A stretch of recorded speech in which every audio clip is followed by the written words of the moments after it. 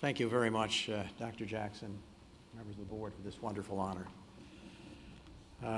President Jackson, members of the Board of Trustees, and the faculty, my fellow honorons, graduates, congratulations, graduates. Family members, relatives, ladies and gentlemen, good morning. Congratulations to all of you graduating today. You've made it through the rigors of a superb university and leave it today to conquer the world. Thank you to the trustees and the faculty for the honor you have given me. And particularly, thank you to Dr. Jackson, whose stewardship of this university has brought it international prominence. I have been privileged to know her since her arrival here 20 years ago. She is an American treasure and a remarkable leader. I confess that I am a most unlikely candidate to receive an honorary degree from Rensselaer. I am not an engineer. I'm not a scientist. I'm not even a physician, although I have learned a good deal about medicine, having led an academic medical center for a quarter century. I am, alas, a lawyer. But now I can confidently tell you that I have achieved the best of all possible worlds, an education from Notre Dame and a degree from RPI.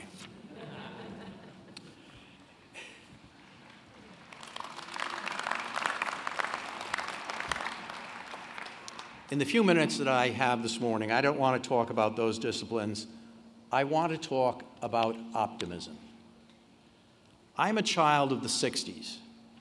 When I was just a bit younger than today's graduates, I lived through the end of the monochromatic 1950s, a time of Cold War and the serious threat of nuclear exchanges. And I exulted as America burst into the vibrant colors of the presidency of John Kennedy.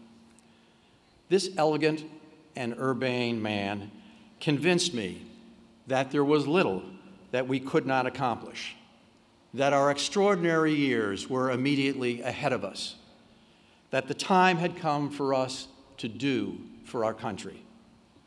There was optimism to spare, and I certainly inhaled as much of it as I possibly could. Then, in only 1,000 days, it was over. An assassin's bullet left the nation stunned and shattered. Could we find our democracy and its values again? Would optimism ever return? Much that followed in the next decade should have answered that question with a firm no. Those times are now over.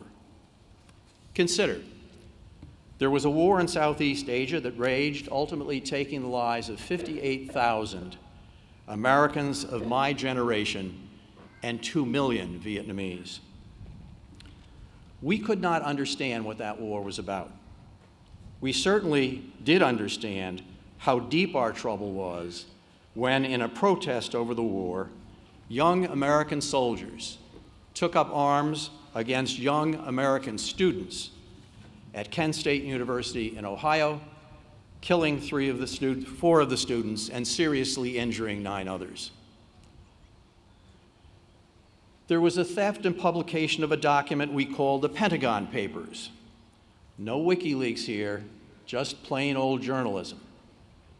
Those papers told us that our government had been lying to us about the reasons for that war and of the unlikely prospects of ever winning it.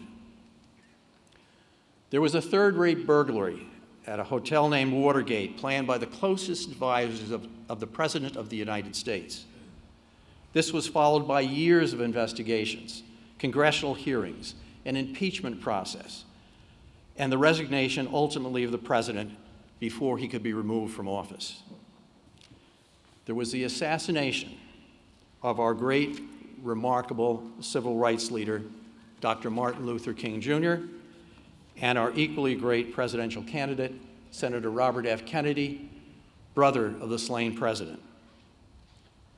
All this chaos and so much more took place in a single decade, 1964 to 1974.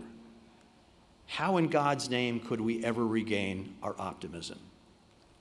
Perhaps worse, could we even save our country? Here's how we did it.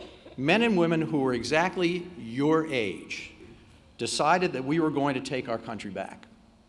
It started with a fight for civil rights, for those who had been continuously denied the fundamental freedoms of our Bill of Rights.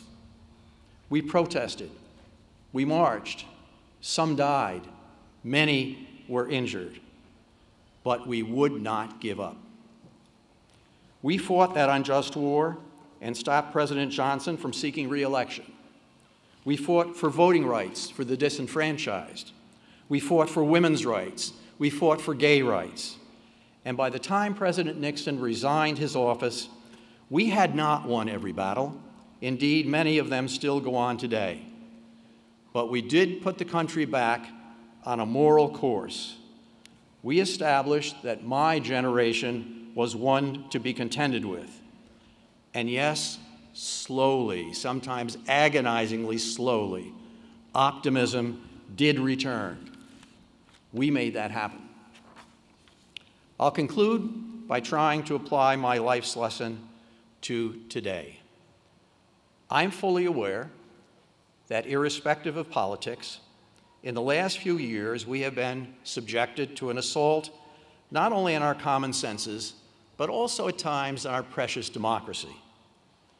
Making matters worse, the talking heads of the 24-hour news cycle routinely suggest that we are in terrible shape as a nation, that we are approaching a point of no return. Not only have I heard that all before, but this nation has, as I've tried to tell you, lived through times that were so much worse. Compared to those times, what we are living through today is drama. It's exhausting for sure, and it is not funny, but it is drama nonetheless. Can we still be optimistic for the future? Don't be silly. Be optimistic. There are more women running for president today than have ever run before.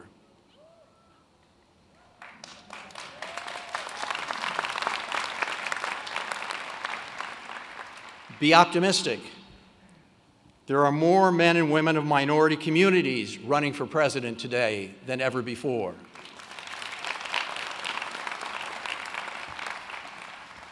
Be optimistic. Proportionately, there are fewer really old white men running for president today than ever before. Be optimistic. There's a bright, young, gay mayor of South Bend running for president, and that has never happened before.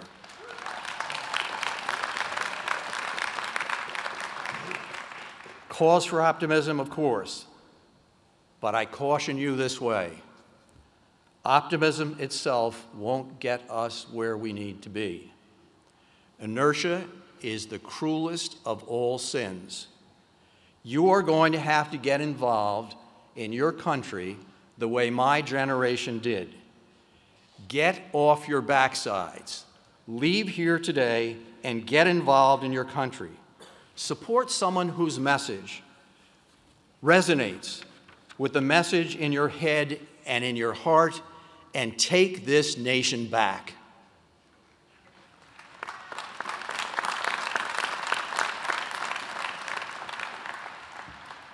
I ask you to do that, and as you do, remember the hymn of my generation, whose words remain forever embedded in my very being. Deep in my heart, I do believe that we shall overcome one day. Remember the hymn of all generations. Glory, glory, hallelujah, his truth is marching on. God bless you, and God bless America.